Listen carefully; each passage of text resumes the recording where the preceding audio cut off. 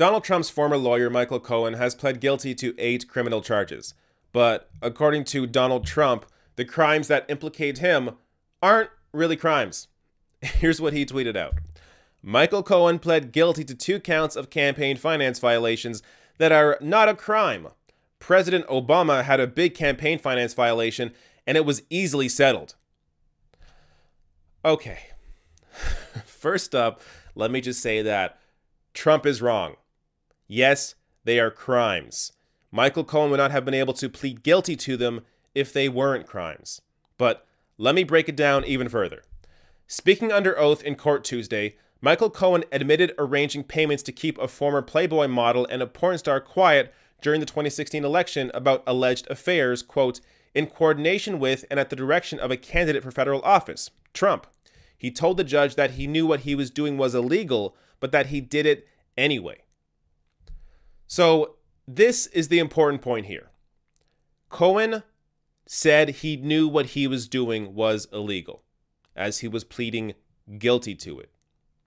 This is incredibly important because this separates a campaign finance violation that is a crime versus what is a civil matter. So let's break it down even further.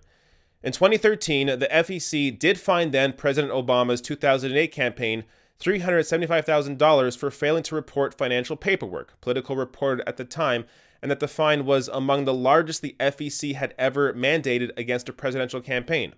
A source familiar with the violation described it as a, quote, pretty low-level thing that was more of a paperwork error, noting that the error was fairly benign, but the fine was large given the amount of money the campaign took in.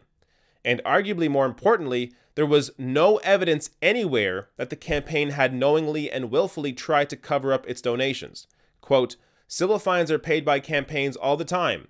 Obama paid them. John McCain paid them. They're inadvertent violations, said Rick Hasen, a professor at University of California, Irvine, who specializes in election and campaign finance law.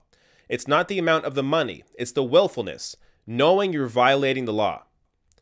Now look, most people don't know these details. And guess what?